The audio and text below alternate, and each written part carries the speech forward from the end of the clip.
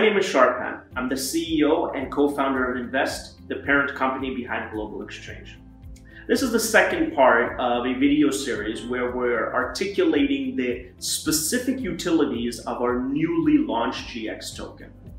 And if you haven't already watched the first video and the introductory video, we would strongly implore you to do so, as it sets the right precedent to appreciate the second video. Although the two utilities that we are going to explain in video 1 and video 2 have nothing to do with each other, they're actually separate, it gives you an understanding of the broad implications of how the GXToken will impact our customers and the ecosystem at large. The second utility tackles one of the most serious problems facing traders and money managers and clients today, which is that the trust infrastructure that connects the contributors of capital or investors, the managers of capital, money managers, and the regulatory bodies which oversee those money managers have completely eroded. And what that erosion has done over the last several decades, it's left the investor with less options than ever and accessing the least returns that they've ever done so. And so we see this as a very serious problem. We've released significant literature on this topic to articulate again why it's so detrimental. And we're looking to provide a unique solution to this. And one of our product sets, part of Global Exchange, that makes it so unique is a new protocol that we want to introduce called the IFO.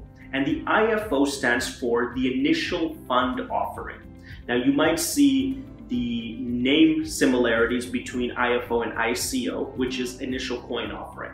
And there's a good reason for that, as they share a lot of the same smart contracts framework. They share a lot of and there's a good reason for that. They share so many features, and there's a good reason for that. They share so many features. A lot of the protocol framework which the ICO, the ERC20 protocol has put forth has been used to architect the IFO, with some key differences that are use case specific to this problem of managing money. So we are building a literature base and a video base for you to dive deeply into our IFO protocol and the products that surround it. We implore you to watch those as well and to read about it, because again, that sets the correct precedent for why this GXToken is so valuable. We're going to proceed assuming that you have done so and have an understanding of how the IFO works. To engage with the IFO, money managers need to have GXT.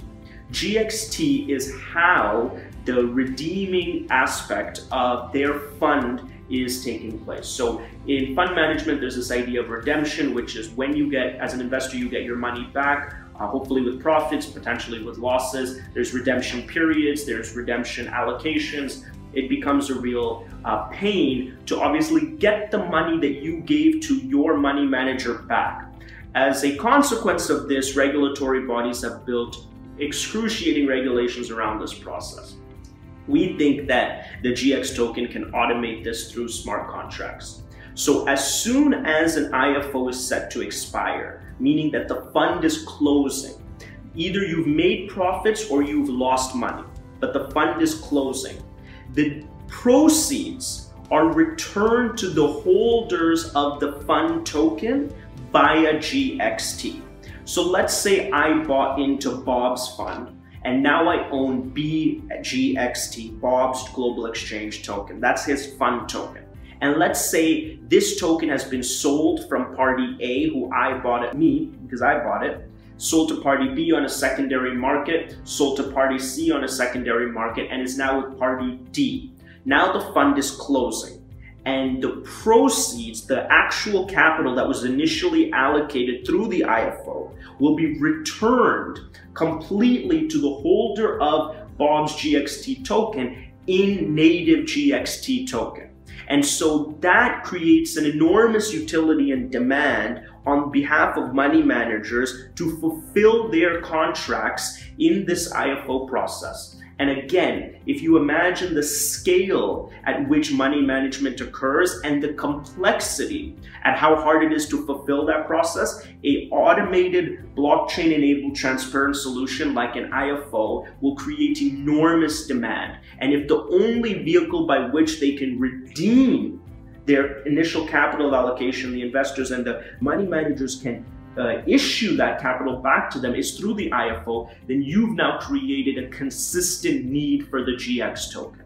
And so again, if you are an early holder of GXT, if you're just someone that's holding reserves of GXT because you want free GXLive, you can start to see how this ecosystem builds on top of each other, creates the natural utilities, the actual products. These are real problems we're solving for real businesses, and creates that demand, which will, of course, by pure demand economics, increase the value of the token.